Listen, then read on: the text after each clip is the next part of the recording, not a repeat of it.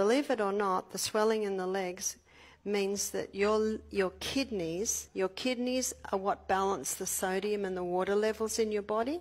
So it's an indication that the kidneys aren't very happy. So what you can do is you can increase your water intake and salt intake. One lady said, "More water, but look, I've got too much now."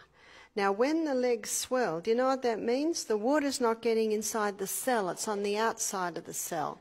And our cell has a bilayered membrane around it.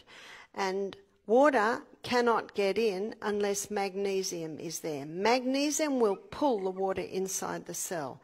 And that's why a crystal of whole salt on your tongue before every glass of water, it gets the water into the cells. The quickest way to hydrate a body.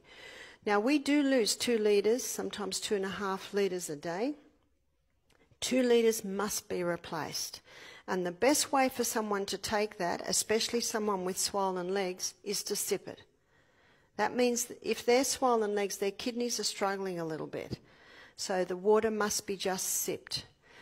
A mouthful here. 5 minutes later, another cup.